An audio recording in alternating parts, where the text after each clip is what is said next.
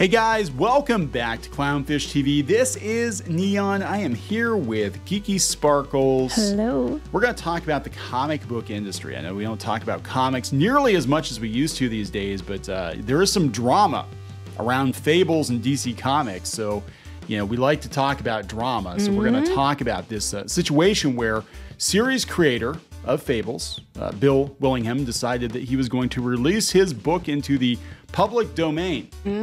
DC says he's not allowed to do that, and this is over. Of course, DC said he wasn't allowed to. Right. So this is over a dispute that they are having. We're going to talk about this, try to figure out what's going on. We personally have seen this kind of shit happen by ourselves. Yeah. You know, where these big companies think they own everything, even when they do not. Yeah. So DC says it's gonna fight for its trademarks. But apparently some people are saying that Bill Willingham has the trademarks and he's allowed to do whatever the hell he wants to do. If it's in his contract, again, we don't have the contract. If it's in his contract that it's 100% creator owned and he has the final say in everything, they shouldn't be able to do half the stuff they did. And if it's 100% creator owned, he might still have deals with them that he has to honor regarding, you know, if they have things, you have to have so many books or whatever. But he can do whatever he wants with his own property. Yeah. So before we get into it any further, please subscribe for more pop culture, news, views, and rants, guys. If you do, you'll get a woohoo. Woohoo. All right, so we're going to talk about, see here, a little bit of the background according to Screen Rant, and then the recent statement from DC coming from Comics Beat doing a journalism that DC says, no, they're going to fight this. You're not going to be able to release it. It sounds like they were threatening him to go ahead and sue them anyway when they weren't giving him basically what he was supposed to be given. Maybe they need to get a war chest for this guy or something. Yeah. I mean, there's never a case for it. This might be it. Oh, absolutely. So this is Bill Willingham, the creator of Fables, has released the franchise in the public domain, citing a breakdown in his relationship with DC Comics, who he fired during the ongoing publication of Fables' new continuation. Willingham has shared a press release that reveals his reasons and the details of his acrimonious split from DC. There's a whole, we can read his statement here. Yeah, so he put this on his blog, these foolish games, and he said, yeah, as of now, the 15th of September, the comic book property called Fables, including all related Fables spin-offs and characters, is now public domain. What was once wholly owned by Bill Willingham is now owned by everyone for all time. It's done, and as most experts will tell you, once done, it cannot be undone. Take-backs are neither contemplated nor possible. Why'd you do this? Number of reasons. Thought this over for some time in no particular order. They are practicality. When I first signed my creator-owned publishing contract with DC Comics, the company was run by honest men and women of integrity, ouch, who for the most part interpreted the details of that agreement fairly and above board. When problems inevitably came up, we worked it out like reasonable men and women. Since then, over the span of 20 years or so, these people have left or been fired. That's true. A lot of people got fired from DC. To be replaced by a revolving door of strangers of no measurable integrity who now choose to interpret every facet of our contract in ways that only benefit DC Comics and its owner companies. I can tell you this happens a lot. This does happen a lot. A lot of times, yeah, people make a handshake deal or something with someone, and then this one sounds like a contract, but even then they're trying to say, well, that's not worded super. That's ambiguous. It's ambiguous now, so we can do what we want. Yep. At one time, the Fables properties were in good hands, and now, by virtue of attrition and employee replacement, the Fables properties have fallen into bad hands. And you have to watch that when you sign agreements with publishers or businesses or whatever. You know, it's very possible that that company is going to get sold. It's very possible that the person you made the deal with is going to get gone one way or another. So you have to make sure everything is spelled out. That they can't say, well, that's ambiguous. So we can argue with that as this. Yeah, every potential circumstance needs to be accounted for because shit happens, basically.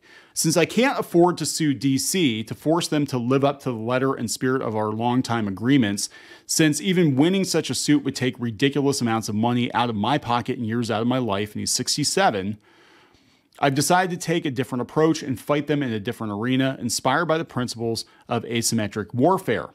The one thing in our contract that DC lawyers can't contest or reinterpret to their own benefit is that I am the sole owner of the intellectual property. I can sell it or give it away to whomever I want. Ooh. Yeah, this is going to get good. Ooh. Like, well, there's nothing to fight over, guys, because anybody can publish this stuff now. I choose to give it away to everyone. If I couldn't prevent Fables from falling into bad hands, at least this is a way I can arrange that also falls into many good hands. Since I truly believe there are still more good people in the world than bad ones, I count it as a form of victory. I do also believe there are more good people in the world than bad ones. It's very important, though. It's very important. Do you want me to read some of it? Yeah, you can read some of it. Philosophy. In the past decade or so, my thoughts on how to reform the trademark and copyright laws in this country, and others, I suppose, have undergone something of a radical transformation. The current laws are a mishmash of unethical backroom deals to keep trademarks and copyrights in the hands of large corporations who can largely afford to buy the outcomes they want. Disney, looking at you. Disney. In my template for radical reform of those laws, I would like it if any IP is owned by the original creator for up to 20 years from the point of first publication, and then goes to public domain for any and all to use. However, at any time before that 20-year span bleeds out, you, the IP holder, can sell it to another person or corporate entity who can have exclusive use of it for a maximum of 10 years, and then it can't be resold. It goes to public domain. Don't agree with that, because if I'm somebody and I create something now, I shouldn't have to give it up in 20 years.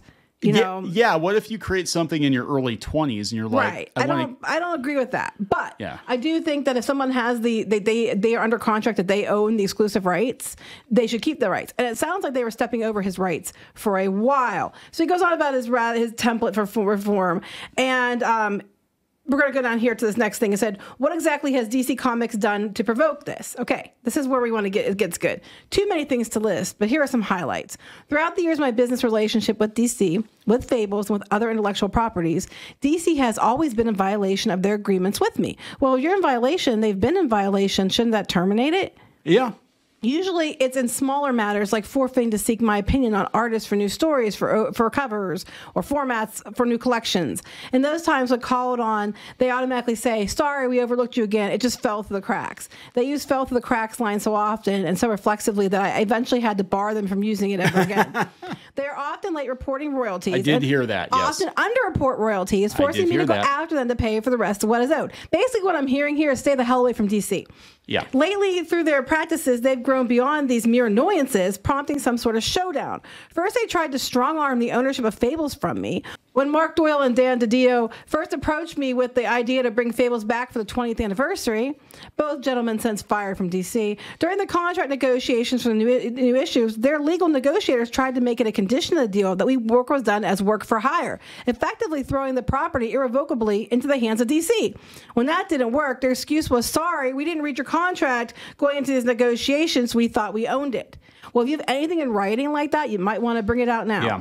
More recently, during talks to try to work out our many differences, DC officers admitted their interpretation of our publishing agreement and the following media rights agreement is that they could do whatever they wanted with the property. What? How could they if he 100% owned it? Right, They could change stories or characters in any way they wanted. Nope. Oh, and the new people definitely want to do that. Oh, yeah. Can't have them all be in this way. We got to make sure we make some changes to make them more, modern day. They had no obligation whatsoever to protect the integrity and value of the IP either from themselves or from third parties, because I guess they did a deal with Telltale Games, who wanted to radically alter the character settings, history, and premises of the story. I saw the script they tried to hide from me a couple years ago. Nor did they owe me any money for licensing the Fables rights to third parties, since such a license wasn't anticipated in an original publishing agreement. Let me get this straight. He owns 100% of it's creator owned. He has the creator ownership of it. Yes. He has to have their contract. Apparently, they had to run by artists and everything by him, but they can somehow go and license out the property that they don't own to other people. Well, hot damn! I'm going to go license out Harry Potter. I'm going to go license out, Mario and some other stuff. Cash in. I don't have to own it. Apparently, you don't have to own it. They didn't have the right to do that, but they did it anyway. You can read some. Well, they couldn't have anticipated. I mean, this is kind of the issue with what's going on with the strikes. And this is the part of the strikes in Hollywood that I actually do agree with, because they are trying to hide royalties on streaming and other digital media, because when a lot of these deals were cut, the stuff was not even thought of. The video games like Telltale doing a game based on Fables was not thought of. But you know what? Doesn't matter. At that point in time, they need to go back to the deal and be like, okay, we want to license any and all media. We don't have rights to this creator owned. You don't have a right to license out something you don't own. Just because you publish it doesn't mean you own it. And if you wanted to do that, it should have gone through the creator that owned it to make sure that it was, you know, above board, and you didn't do that allegedly. Well, the thing with Telltale is they went out of business. So now they'll probably be like, well, they went out of business and we have no way of knowing. They said that some of the points of the later conference call promised me on the phone to pay it back. Money's out, of course, on the phone, right? For the licensing of Fables of Telltale Games. And they would get them a new agreement, and they didn't do any of that. And instead gave them a consulting fee. So they didn't have to admit that it was money they owed. And they wanted him to sign a non-disclosure to get the money that he was owed. Yep. And sounds familiar. We ran into this with our last partner. Yes, you had to say only nice things. You weren't allowed to say anything critical. And then you know critical. what we did? We said, fuck you, and didn't sign it. We didn't sign it. Nope. There's so much more. As I said, these are some highlights. It's been a long, debilitating process. To sue, look, I mean, look at what happens when you sue DC. Ask the families of the Superman creators. Now what happens decades. Disney, same thing. They run you out of money, and they do everything they can to keep to be greedy little assholes and whore everything out and take all the money. And it's like, I think they need to do some law changes in regards to this, and I think that they need to start having the money for people to go after these companies for this kind of stuff.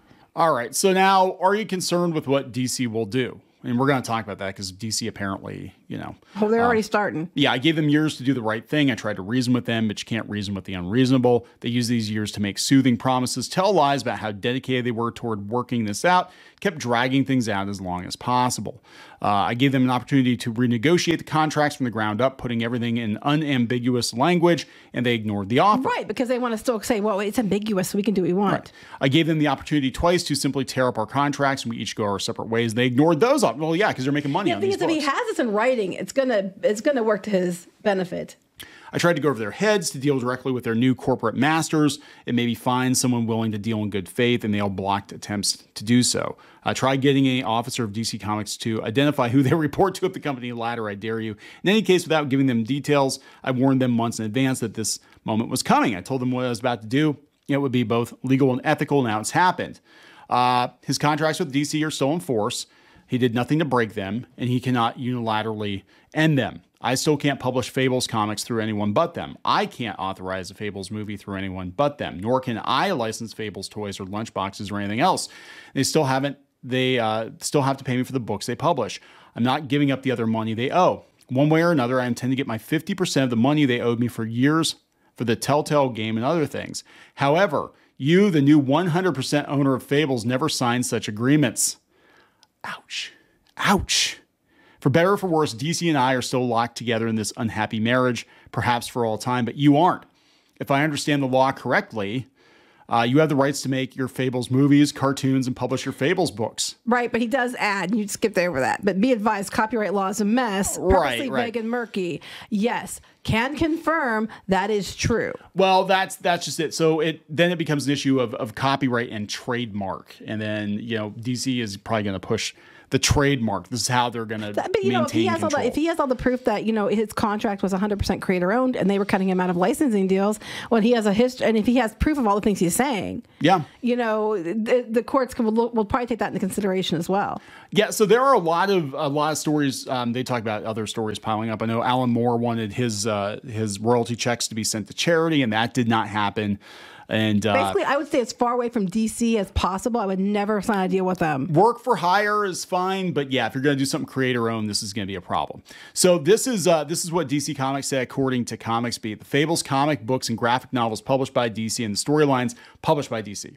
And the storylines, characters, and elements therein are owned by DC and protected under the copyright laws of the U.S. and throughout the world in accordance with applicable law and are not in the public domain. DC reserves all right and will take such actions as DC seems necessary. They're trying to threaten. Yeah. Doesn't mean they can. We're going to do what we have to do to protect intellectual property rights.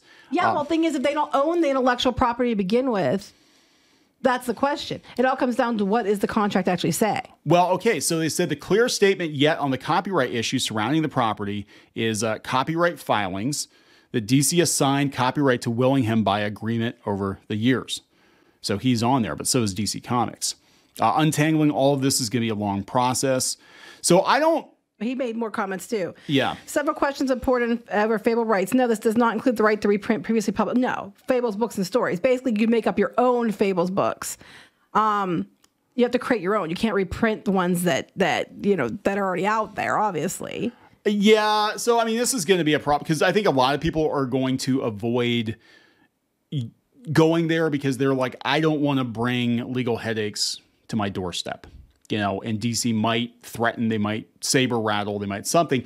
But even just to answer, to hire a lawyer to answer these people, if they threaten a lawsuit, is going to cost you thousands of dollars, and a lot of people, especially if you're a small press or something, you're not going to go there. But just the fact that he had the balls to be like, yeah, okay, well, fuck you. Yeah, DC had themselves listed in the copyright. That is going to be a problem. That's going to be a problem. Of course, we've got people. I was going to bring this up because they don't like Bill Willingham because he's conservative-ish.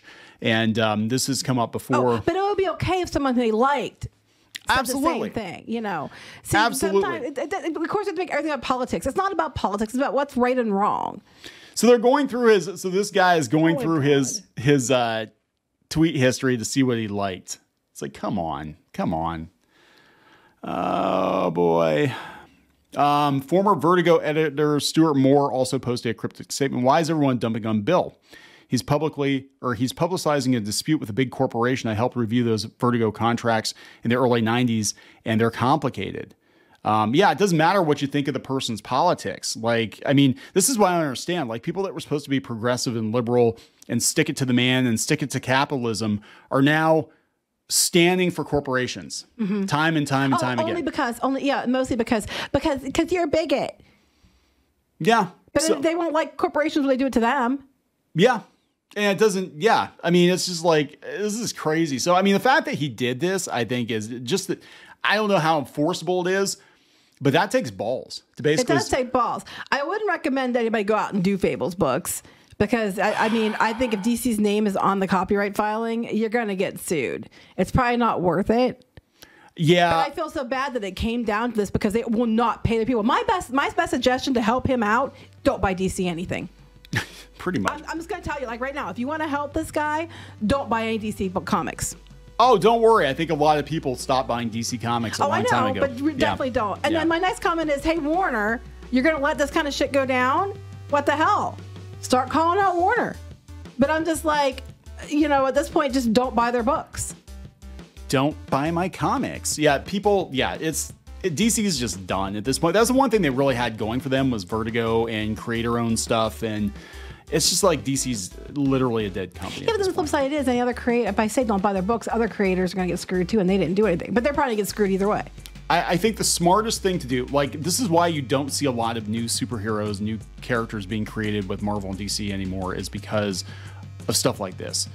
So many great characters have been added to the DC and Marvel mythos over the years, and so many creators have gotten screwed out of royalties because they've created all these characters and these concepts and these corporations.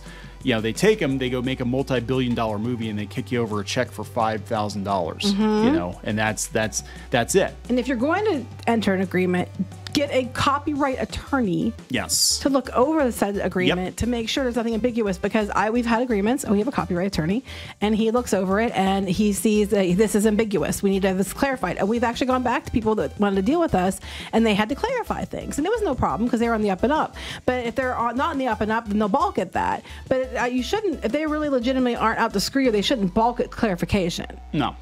Nope. So anyway, all right, let's wrap this one up. Please subscribe for more pop culture news, views, and rants, guys. We'll talk later. Bye.